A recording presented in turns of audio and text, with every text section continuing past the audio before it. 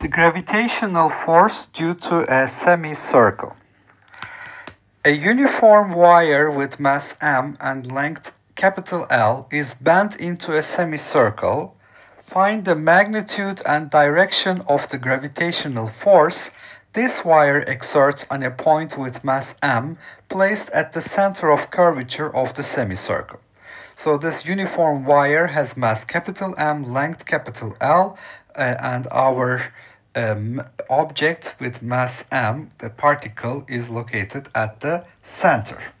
So I note that the mass of the semicircular wire is capital M, length is capital L, and therefore it is related to its radius. The radius of curvature I call r, 2 pi r if it was a full circle, but it's half a circle, 2 pi r divided by 2. Therefore, the radius of curvature is the length L divided by pi.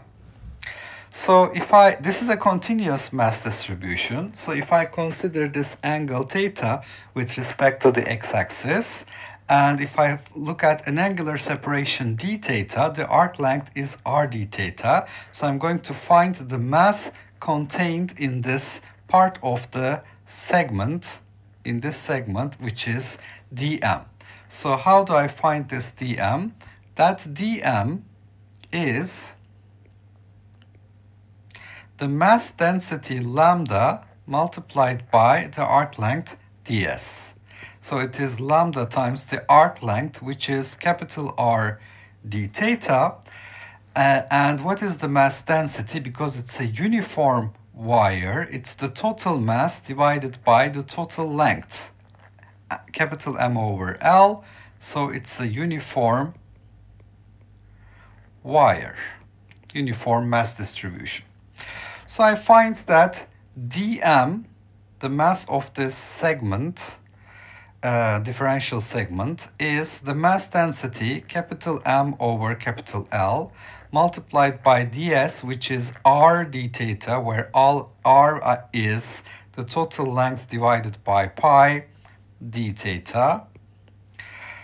So therefore the L's will cancel, and I will find that the mass element here has a mass m d theta over pi. All right. Now this is going to apply a force on this particle with mass m, which has an x component and y component, let's say. So let's concentrate on the y component of the gravitational force first. So dFy, due to this dm, mass element dm, will be gravitational constant g m dm divided by the distance between them squared, the radial distance. What is the distance between m and the differential mass element? It is capital R, the radius of curvature. So this is r squared. And because I'm considering the y component, and this is making an angle theta with respect to the x-axis, which is greater than 90 degrees, this is theta minus 90 is this angle, which is what I'm going to use to calculate the projection onto the y-axis. So I'm going to get, for this force y component, a factor of cosine of theta minus 90 degrees. Okay, so once again, this angle here is theta minus 90 degrees. So this angle here is 90 degrees. All right, and if I look at the x component of the force, dfx, now dfx will point in minus I hat direction. This is an attractive force, you see, because the force is has actually this radial direction towards the mass element. So dfx will be minus, because of this minus I hat direction, the gravitational constant g m d capital M, the mass element, divided by r squared. This time I'm taking the projection onto the x-axis, sine of theta minus 90, but it's in the negative direction. So this is sine of theta minus 90 in minus I hat direction. Now, if I perform the integration for the y component of the force, integral dfy, all the y components will add up from all such mass elements. I will be integrating over which angles. So I start with theta is equal to 90 degrees. I end with theta is equal to 270 degrees. That is right here. So that's the end point. I will have the limits 90 degrees to 270 degrees for this integration. And I have g m capital M over pi, r squared is capital L over pi parentheses squared, sine theta d theta. Why? Because what I had here was cosine of theta minus 90 degrees. Cosine is an even function, so this is cosine of 90 minus theta, which is nothing but sine theta. So I've substituted sine theta for cosine of theta minus 90. For dm, I substituted m d theta over pi, m d theta over pi. For r, I substituted L over pi. And if I perform the integration, the integral of sine theta d theta gives me a minus sign here, minus g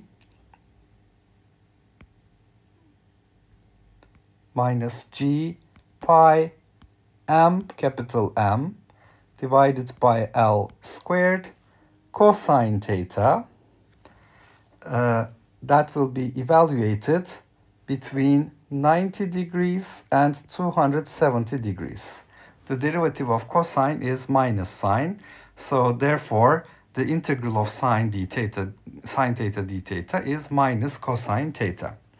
And cosine 270 and cosine 90 will give me 0. So I will find that Fy is equal to 0.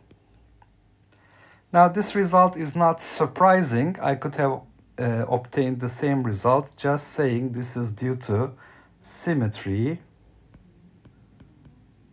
You can see here a mass element here produces a force on the y-axis in plus j hat direction. A symmetric mass element here will produce a y component in minus j hat direction, so they will be canceling in pairs. So symmetric mass elements will create y components that will be canceling in pairs. Therefore, I obtain net 0 y component of the gravitational force on this particle with mass m. As for the x component, f sub x, I have integral dfx. They are all adding up. This is minus the integral from 90 degrees to 270 degrees. Gm capital M pi capital L over pi squared, the same thing I did in dfy. And now this time I have minus cosine theta d theta. Why do I have minus cosine theta? Because sine of theta minus 90 degrees, sine is an odd function, is minus sine of 90 degrees minus theta, which is minus cosine of theta. So that's what I used. And so basically, I have substituted for sine of theta minus 90 minus cosine theta. Again, for r, I substituted L over pi. For dm, I substituted md theta over pi. And when I perform this integration, the minus signs cancel, so this is going to become a plus. Integral of cosine gives me a sine, so I will have g pi m capital M divided by capital L square sine theta. which will be evaluated between 90 degrees and 270 degrees. So this will give me G pi m capital M over L square. And I evaluated at 270 degrees. Sine of 270 is -1. Sine of 90 is 1. So this is sine of 270 minus sine of 90. So minus 1 gives me -2.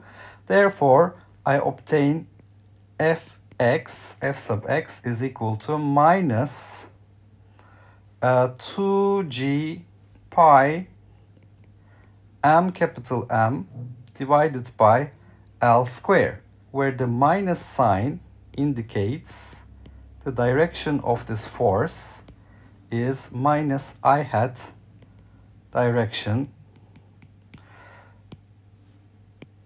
So this gives me the magnitude and the direction as well. So we were asked to find the magnitude and direction of the gravitational force this wire exerts on this point mass, and direction is minus I hat. It's pointing towards the from the center towards the midpoint of the semicircle, and it has a magnitude 2g pi m capital M divided by L squared. So once again, this is a continuous mass distribution. I've considered a small mass element with mass dm. Its mass is equal to mass density multiplied by the arc length, which is capital R d theta, where capital R is related to the total length of this semicircular wire. Total length is 2 pi R divided by 2, so R is L over pi. And dm is lambda ds, where lambda for the uniform wire is mass divided by the length in the one-dimensional case. So m over L multiplied by ds, which is r d theta, L over pi d theta, gives me m d theta over pi. For the y component of the force, I have to consider the angle between this radial vector between the point mass and the differential mass. It makes an angle theta minus 90 degrees with respect to the vertical axis, because I've called this angle to be theta. And therefore, I see that this is cosine of theta minus 90. This projection will give me minus sine of theta minus 90, because it's on the minus I hat direction. Okay, so G, product of the masses divided by radial distance squared, which is radius squared, cosine theta minus 90 for y component, minus sine theta minus 90 for the x component. Integrating this for the y component between angles theta equals 90 to theta equals 270, I obtain integral of sine theta d theta, because cosine of theta minus 90 is cosine of 90 minus theta, which is sine theta. That is cosine minus cosine theta. And cosine of 270 and cosine of 90 are 0. So this gives me a zero force, which can also be seen by symmetry. If you take a symmetric mass element here, it will have a negative y component, which will be cancelling this one with the same distance here. So we will see they will be cancelling in pairs. Due to symmetry, the y component will be 0. The x component involves the integral of sine of theta minus 90. Since sine is an odd function, this is minus sine of 90 minus theta, which is minus cosine theta.